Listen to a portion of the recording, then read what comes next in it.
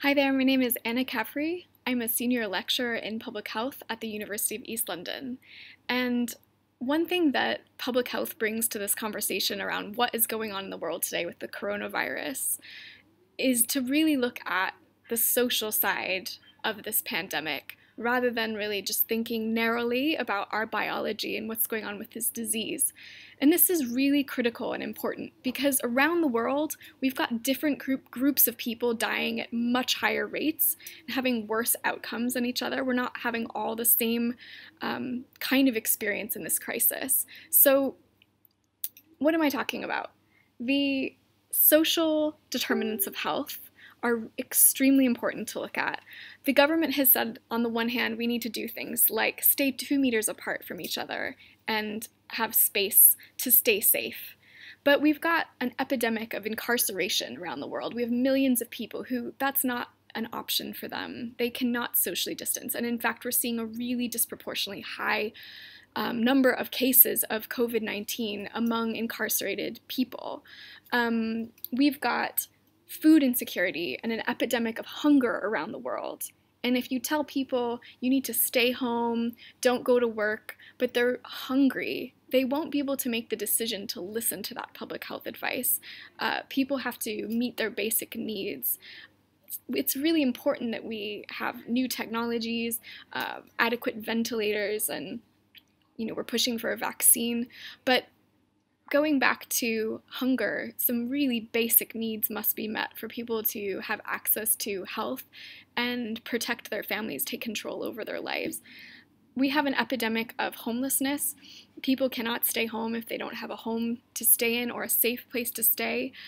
People who are in really overcrowded areas with unsafe housing are not safe necessarily staying home either. We've got a lot of violent conflict all over the world. That's another epidemic, whether it's domestic violence in the home or whether it's armed conflicts around the world which are displacing people.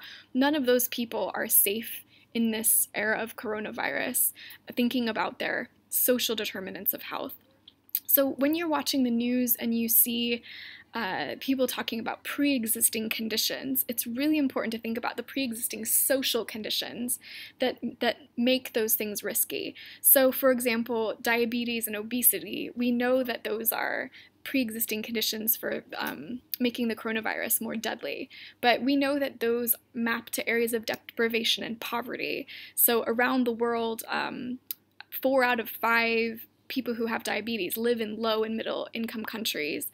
In the UK, the poorest parts of London, where I live, are ones that have the highest rates of childhood obesity.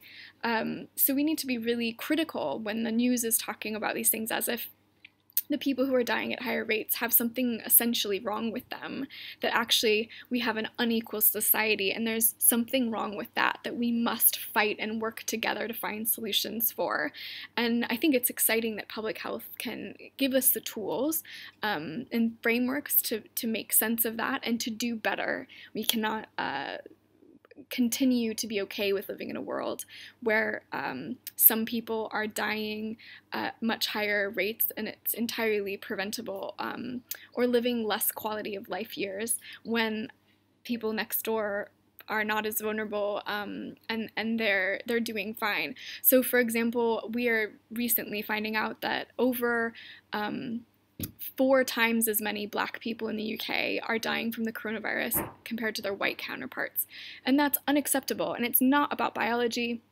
As my colleague Dr. Winston Morgan has written about, and I've got some resources and links in the description of this video, that we cannot essentialize racism down to something biological. That is a social construct that is about how we treat each other and value some people's lives more than others, how some people live with chronic stress of living in a racist society.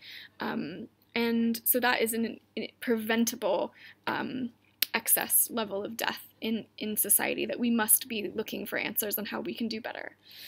So keep your eyes out for the social determinants of health when it comes to COVID-19 and these, instead of just looking at the pre-existing biological conditions, we have to really think critically about the pre-existing social conditions of health. I hope that you and your family stay safe, and please feel free to get in touch with us at UEL if you're thinking about studying public health. I want to know what kinds of things you're seeing in your community, what doesn't look right, what kinds of research questions we should be asking on the community level in order to attack these problems that we're facing as a global community. Take care.